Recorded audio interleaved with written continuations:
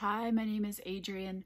I wanted to share a story about this painting to illustrate how my connection to Source has really come about. Um, this is the first painting I ever did. I completed it probably 3 years ago now. And I literally had not painted since grade school. I took a 7-week course that was daily guided meditations, and then you would come and kind of paint what arose in those meditations. And I constantly bumped up against the ideas and pictures in my mind and the actual skill that I had. But by the time I got to the end of this painting, I don't know if you can tell, it's a buffalo. Here's the head. I was so wildly proud of myself and in love with this painting. And at the very end, the very last meditation I did, could feel that the painting was coming to closure. And the very last thing I got was that the painting wanted this big white circle painted through the middle of it. And I remember just being like, oh my God, no, not my very first painting. I'm finally proud of this thing. I've been working on it for 2 months, and you want me to paint a white circle through the middle.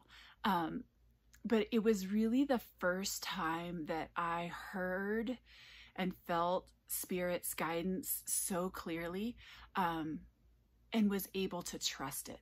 After 7 weeks of doing all that, I was finally able to trust that guidance and that call.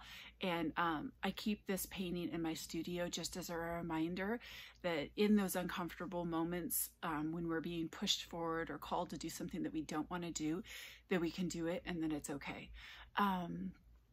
And so, I remember kind of backstory for me, trusting intuition and listening to my gut is something that for probably 30 years of my life, I did not think I had the capability to do.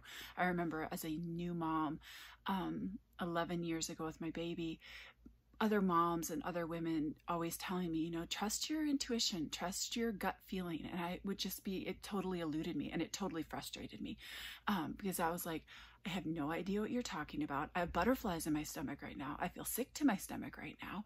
I feel anxious and worried. I feel all these other emotions, but there's no divine guidance there. There's no guiding light. There's no inspiration. There's no gut feeling to follow. And it wasn't until I started my painting practice that I really began to tap into that intuition and that gut feeling that we all have. But really, for 30 years, I would have sworn that I did not have that. That's how distant and pushed away from all of that I was. I didn't live from that space, and I live from that space today, but painting has taught me to do that.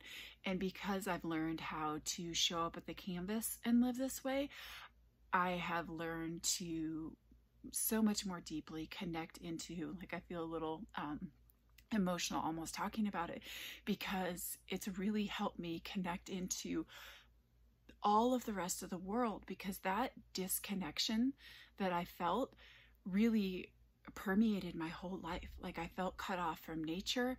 I felt cut off from other people. I felt isolated. I felt alone. I thought I was the only one who was dealing with all the feelings that I was dealing with.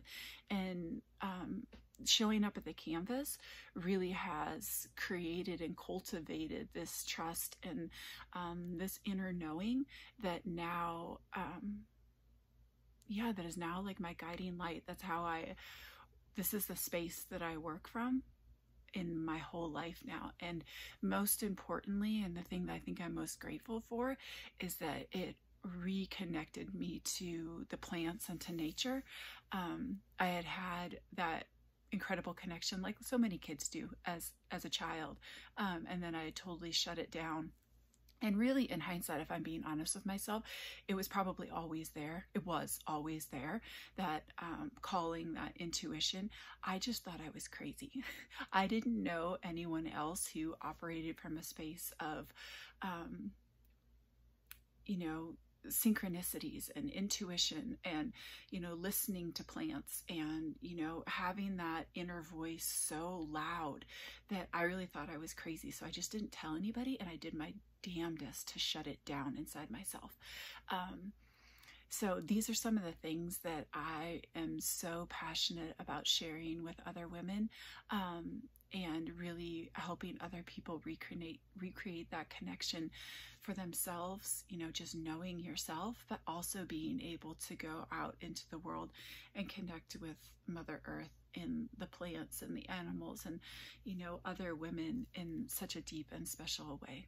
So thank you. I hope you enjoy the rest of this video series.